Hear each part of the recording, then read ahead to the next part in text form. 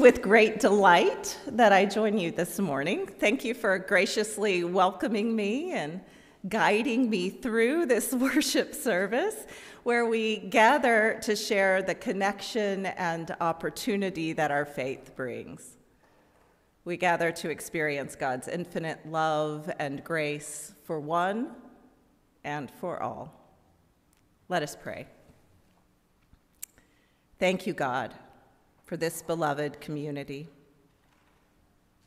Thank you for their pastor, your child, Michelle. Thank you for binding us together in your love that is as colorful and vast as your creation. Open our hearts and minds. Fill us where we are empty. Empty us where we are full. Holy Spirit, inspire and delight us with your love, so much so that we leave here with a renewed desire to share your love and grace with our families, with our neighbors, with the world. God, work in us. Change us.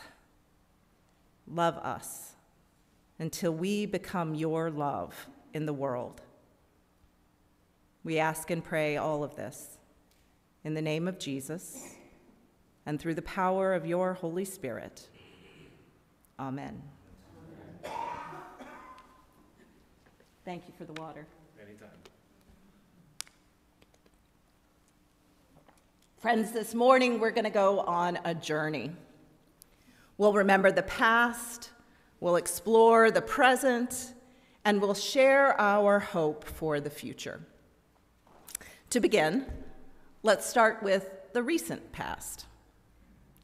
Over the last few months, what has been happening in the life of the United Methodist Church? You can respond. You did really well with the children. Reconciliation, great. Did we just have some meetings? We had general conference, we had annual conference. Yeah, that's right. Recently, both general and annual conferences have met, and we are in the midst of change, and we are setting the course for the future of our beloved church. In May, when delegates gathered in North Carolina, the results of General Conference included sacramental privileges for deacons, full communion with the Episcopal Church. These are big things, right? As well as the removal of restrictive language from our discipline and conversation about context and culture interwoven in a larger decision to move toward a regional polity. And of course, the adoption of revised social principles, which include all of God's children. In addition to these, decisions were made with clear-eyed awareness that financial resources and membership have both taken a hit. This leaves us where we are now, with the reality that we will have to work together to build a future with hope. We will have to work together to make the United Methodist Church what we know it to be, a place for all people to experience God's infinite love and generous grace. But that's not the end. Last week, the common work was taken to the annual conference, the New England Annual Conference, where we voted to return land in Vermont to the indigenous tribe from which it was taken. We voted to repair the breach that took money from the sale of historic Black churches that was not then invested in those Black churches. We voted to provide resources for those ministers who are in the costly process of immigration. We acknowledged and began the deeply needed and long-awaited work of repentance and repair as we named those relationships that have been harmed by sexual misconduct in the church. Not only this, I mean, that's a lot of work, right? But at annual conference, your very own minister, Michelle, was ordained an elder in full connection. Hallelujah, right? exciting and exhausting. What a journey. And in the journey and the work of general and annual conferences, these remind me so much of how important our connection is. It reminds me of the importance of relationships. And really, we're taking this journey. You don't have to go very far, and you didn't have to attend either of these conferences to know how important relationships are in our lives. All you have to do is think back just a few years ago to a time when suddenly we were mandated to relate to each other in very different ways. Right? Are you with me? In ways we were neither prepared nor eager for. All we have to do, and I'm inviting you to do this in a safe way and in a safe place, is to think about the shutdown in March 2020. Not a fun memory, is it? When we were staying at home to stay healthy and safe, we began to relate to one another from a distance, right? Visiting with each other in these little boxes on screens. We changed our celebrations to drive-by parties. Do you remember that? We started to know our neighbors differently through driveway happy hours. We were challenged to relate to one another, to care for each other in creative ways. I mean, going to church in your pajamas has some advantages, right? My husband, who's a true introvert, said the only thing he didn't like about shutdown and working from home was that the whole family was there with him. Seriously. For many, that sudden, life-altering shift was almost bearable with the help of friends and relatives who learned to connect in new ways through Zoom, Skype, FaceTime. My children found joy in this new way of connecting. They had virtual play dates. You remember those? Yeah? Have you ever seen kiddos play hide and seek on Zoom? It's an adventure. We all understand what it feels like to be ushered away from others and into a new way of being, whether we want it or not. Ministers also found in this season of church and life a startling new reality. We who mark time with the liturgical seasons found ourselves marked by a season that demanded plans for virtual, hybrid, and in-person worship, community activities, and mission all at once. And foundational to these plans was the overarching concern of health and well-being, mental health and stability, safety at home, and safety at church. Now, I don't have to tell you this, but you already know it. Many in ministry are natural caregivers, and the pandemic took caring for others to the extreme, anticipating every need, every desire, every possibility, and weaving it into plan A, plan B, plan C. Being on in this way took its toll on even the most balanced and grounded person. For me, I found joy and relationship and connection and community with others who were trying to figure it out too. In virtual community, I learned how to ask for what I needed. Wow, it took me that long.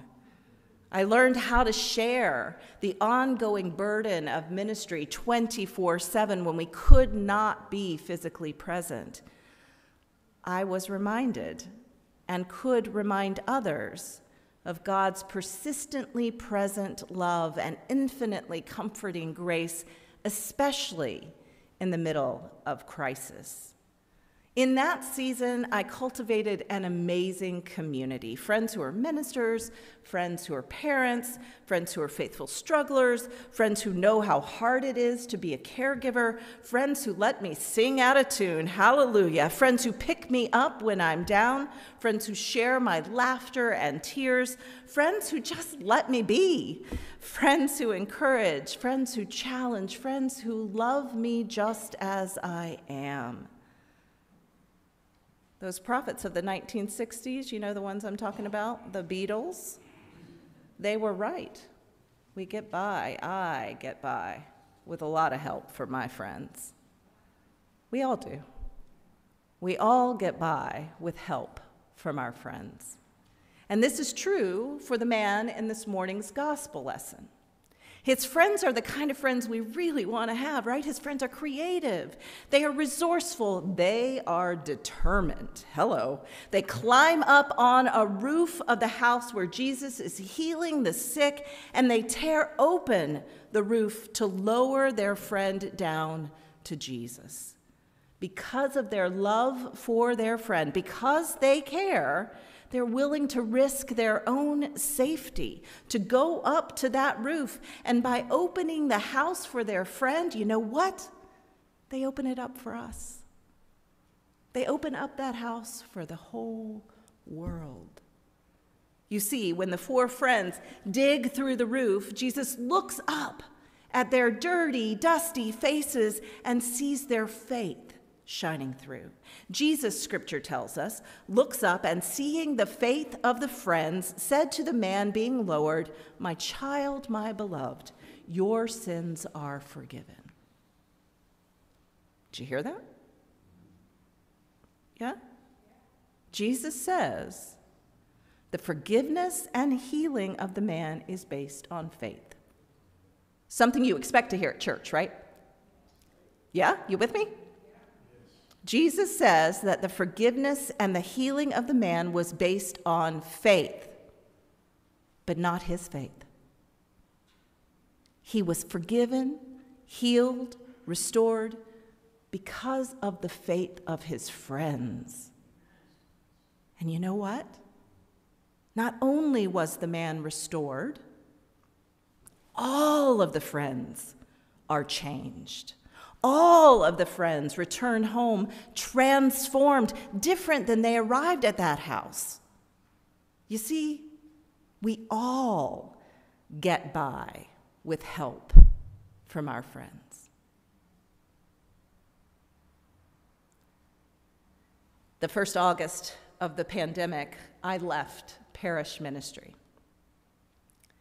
Realizing that all clergy were struggling, I began to live into my vocation in a new way and began a journey of supporting other clergy, assisting and covering for those who needed a break in worship and Bible study while having the much-needed space to care for my own family.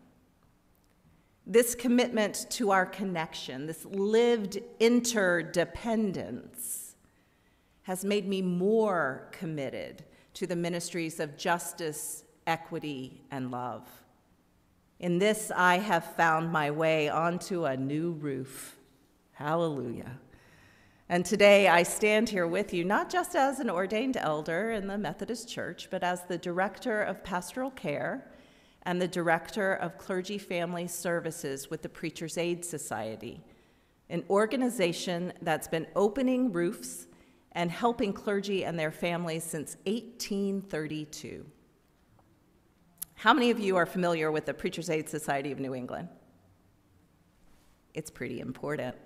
The society was created at a time when pastors who were retiring, who'd always lived in parsonages, say hello if that rings true, who'd always had a community for whom to care, found themselves without a place to land, without equity to purchase a home of their own, without what is as familiar as breathing for clergy, a community that needed them to show up. The Preacher's Aid Society was born out of the recognition that those who care for others need to be cared for. And so it began to reach out, to assist, to support pastors and their families. Interestingly, the issues of the 19th century are the same ones with which we are struggling in the 21st century. And so the Preacher's Aid Society continues this very important work today. We have 2 affordable clergy housing communities, Wesley Woods at Guilford, New Hampshire, and Wesley by the Sea. You hear a theme there. In Wells, Maine, the society provides retiring pastors affordable places to live. The Preacher's Aid Society also provides for active pastors, just like Michelle, who know the weighty work of ministering day in and day out by offering space in the Epworth Retreat House at Dorfield Farm, also in Wells, Maine. This retreat house is offered for 1 week stays. Can you imagine being in Maine from May through October? And it's offered without cost. Encourage Michelle to go. With grants and loans, Preacher's Aid continues to lift the burden of health care, dental care, emergency assistance, fuel assistance, education savings plans, as well as green energy investment for those who not only care for us, but who care for creation too. Run by a board of lay people from churches across New England, the Preacher's Aid Society cares for those who have cared for us. My role with the society is one that I relish. I have the honor of visiting with over 100 retired pastors and their spouses and listening to their stories. I have the honor of encouraging our connection with one another, including the mission and ministries of our annual conference, and offering resources as needed. I'm honored to receive the wisdom of hundreds of years of committed service and love. And I have the opportunity to give back, to open a roof, to be a friend by showing up, by caring. You see, clergy give of themselves over and over again, showing up for us, whether in celebration of a birth or a marriage, or in sorrow with a diagnosis, a divorce, a death. Like the friends in today's passage, our clergy give of their time, they give their energy, they give their resources selflessly. And so now we have the opportunity to show up for them too. Do you know that showing up for one another can be as simple as sending texts each day with a joke or a check-in or a virtual hug? That's showing up. Yeah? It can be showing up with a cup of coffee or tea and listening to someone who just needs to be heard. It can be showing up like some of our retired clergy who have formed a group to address ongoing gun violence and systemic racism in our communities and what we can do about it right here, right now. It can be showing up for our retired pastors and their families by giving our whole selves in ministries of compassion and care, by offering our gifts of love through the mission of the Preacher's Aid Society. In each of these, we become faithful friends who will not even let a roof stand between our friends and the healing touch of love. This morning, we are reminded that just like the work of the church, borne out at general and annual conferences, we are connected. We depend on each other. What I do affects you, and what you do has an impact on me. This morning, our God, the one we know and love, invites us to show up for one another, to care for those who have cared for us, to open a roof, to share our resources, and to connect with God by connecting with others. Together, we make a difference. Together, we are healed. Together, we are all transformed. And so on this journey of faith, past, present, future, we can trust that God's love is found and understood in this. By showing up for one another, we are healed.